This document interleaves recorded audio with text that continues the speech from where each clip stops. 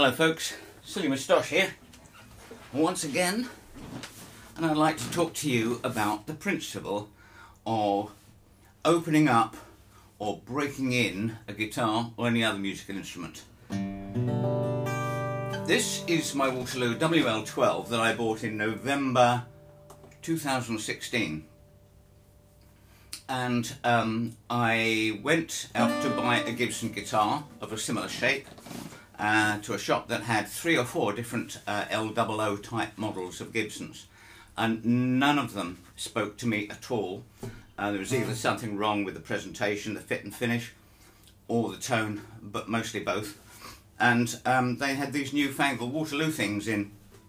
I knew they were connected to Collings, and they had a 12 fret one, and so this was the one I chose. Well, I got it home, and frankly, I sat at home and I thought, well, it's a skinnier neck than I'm used to because it's only 1 3/4, but also I thought it sounds tinny, sounds thin.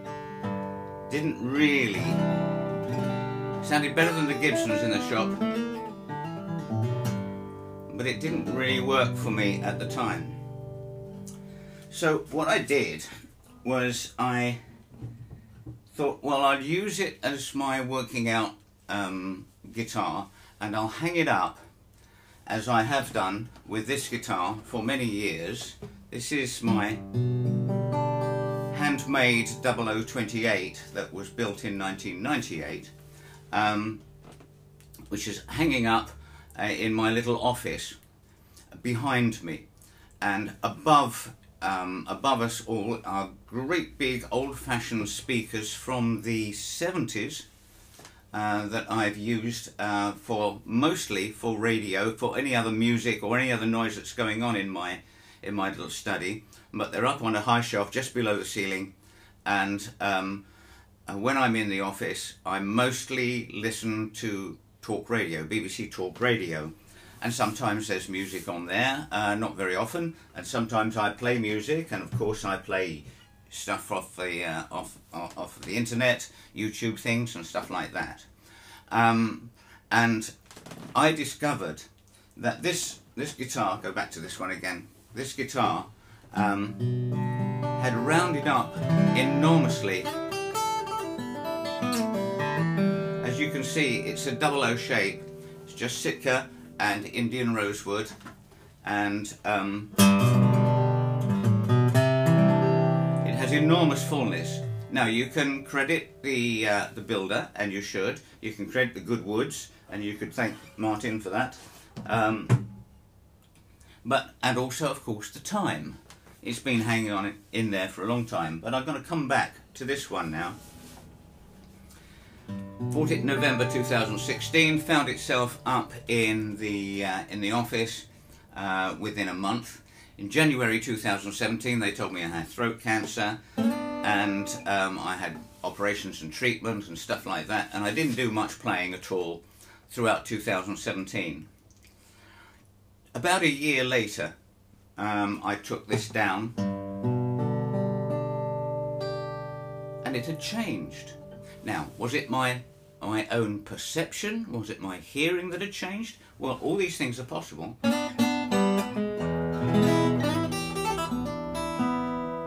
Now, it's a small guitar, and it's made of maple back and sides, which isn't the warmest tone wood, but all of a sudden this had, to my ear, developed something more.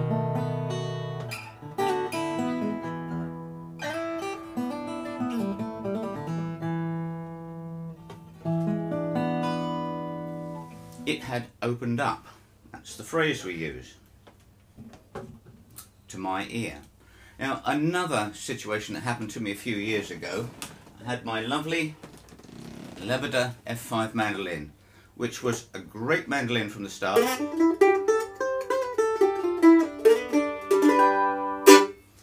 And I took it in my mind to have what they call the scoop done. And this is the fretboard scooped out here, the frets removed, and about 1/8 of an inch taken off of that. And I had at that time an excellent luthier friend who did all my setups and made guitars and mandolins, and so I asked him to do that. Now the mandolin was a good mandolin when it went in there, but when I went to collect it and played it, I played it for a little while.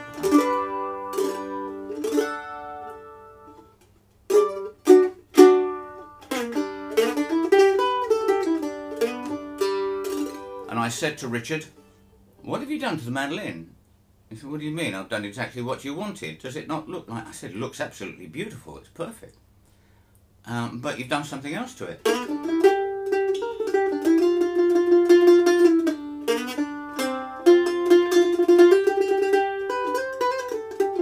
"Oh, you put new strings on it?" He said, "Well, no, I haven't actually. They're your old strings." What he had done, we decided that he'd routed that out, so he'd put this mandolin on some sort of jig, and he'd cut out all of that lump of ebony, and so the mandolin was being resonated like nothing, bounced about while that tool was removing 1/8 of an inch or so of ebony.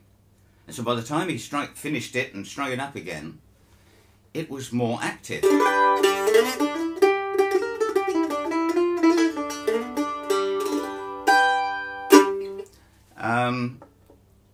Mando Bob, my picking pal, had a Lebeda, not totally dissimilar to this, and these have, by the way, European spruce tops because they were made in the Czech Republic.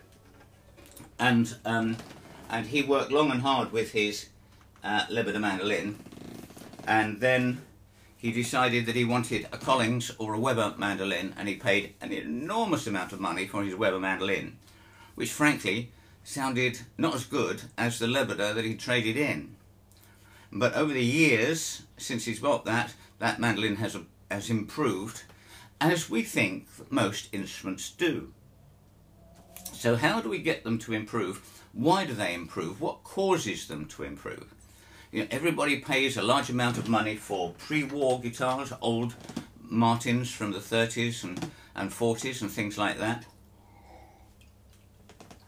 Well, of course, it's entirely possible that the poor ones aren't around anymore, and it's only the good ones that survive because they've been appreciated. But it's also because it's had a number of factors. They've had a lot of resonance and a lot of playing, of course, and they've gone through getting hot, getting cold, getting damp, getting dry, all that sort of thing, and survived. The ones that survived are the good ones, hopefully. I'll share another little experience. I once found out that there was a man in North London that was selling a 60s D45. He said, in perfect condition, never been played. What? So Nanny Jane and I went along to this house that looked a little bit like something out of the Addams Family, and he showed me this D45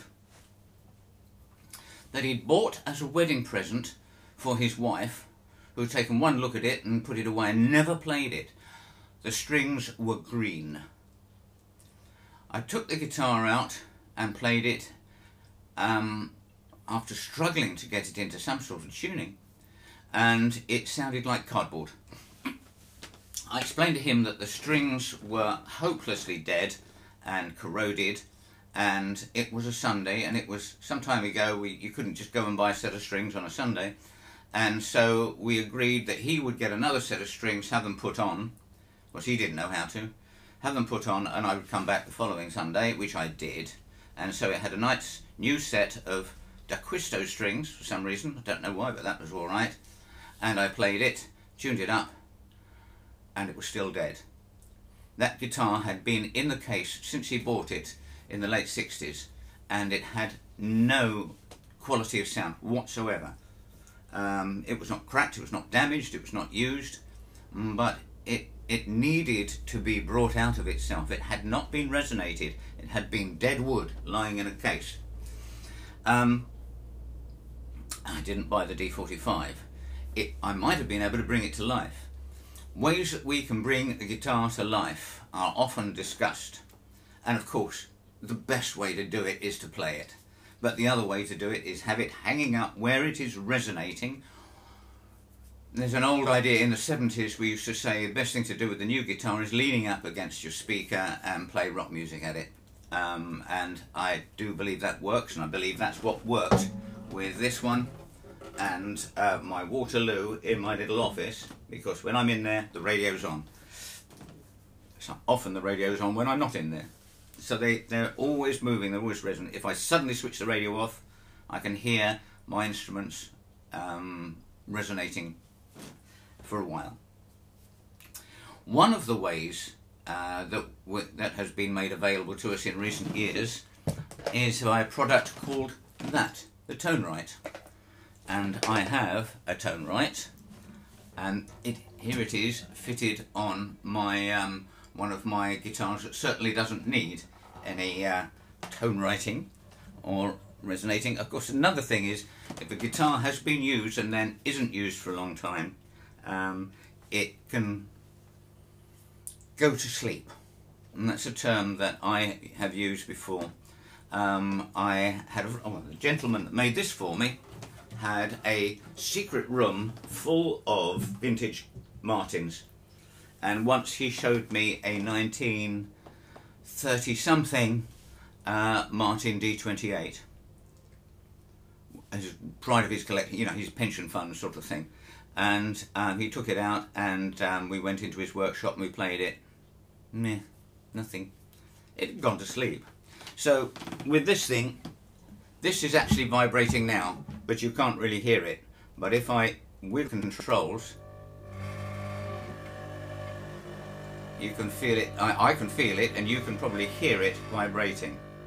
Now, I have used this facility on guitars that I have bought used but unplayed, shall we say, and I stand them on a tripod in my workshop and switch that right off.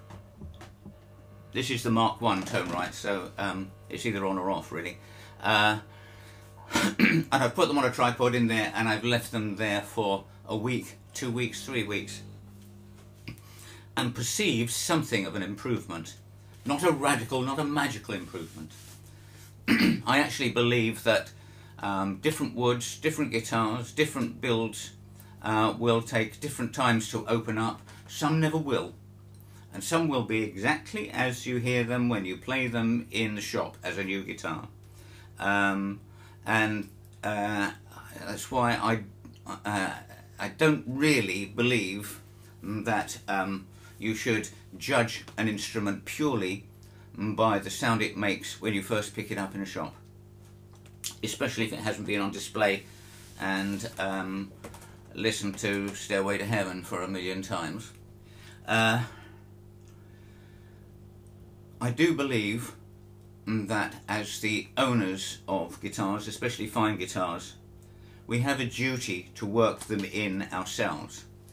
Someone who will play a guitar very, very gently,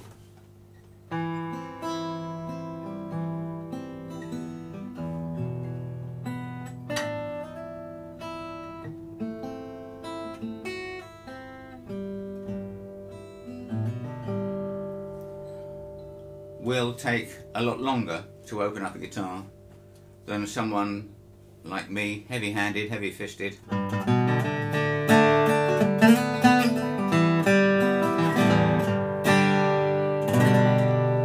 But I think it is a collection of different variables. Most of my guitars have Sitka tops. This Collings that I have here is an Adirondack top. I'm going to take this Tone Right off, nasty noise, and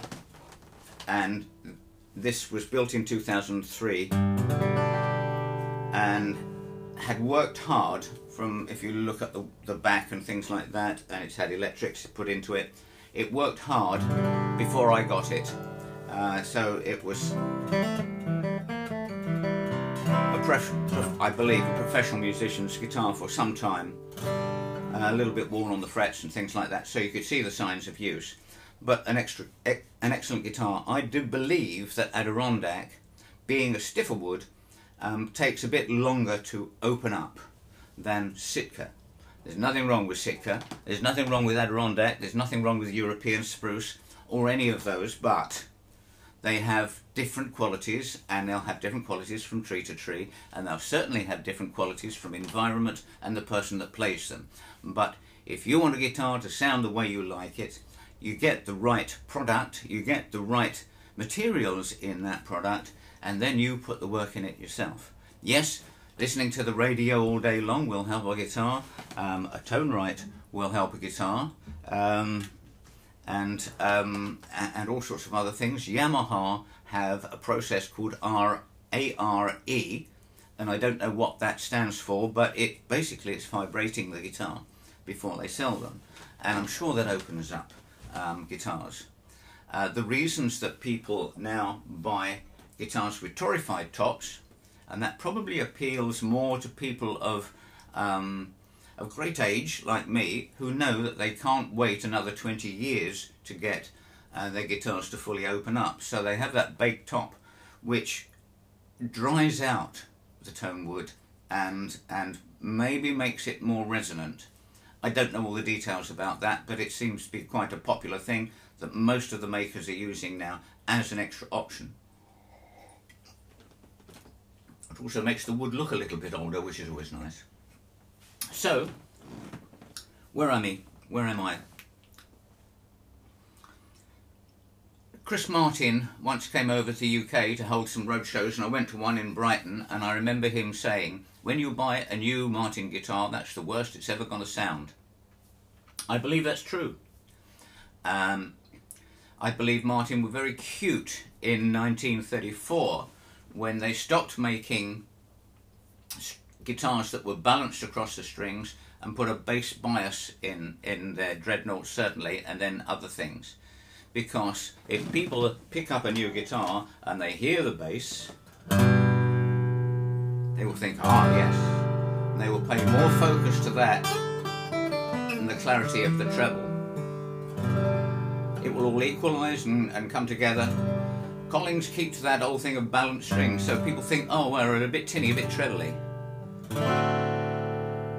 No, they're a bit equal, balanced. And most of us, let's face it, have been brought up with the sound of Martin guitars, and there's nothing wrong with that. So, there we go, just some thoughts. I hope you found that interesting. I would love to see your comments and your queries about this underneath, so please do that. And so if you... Thanks for watching. Bye.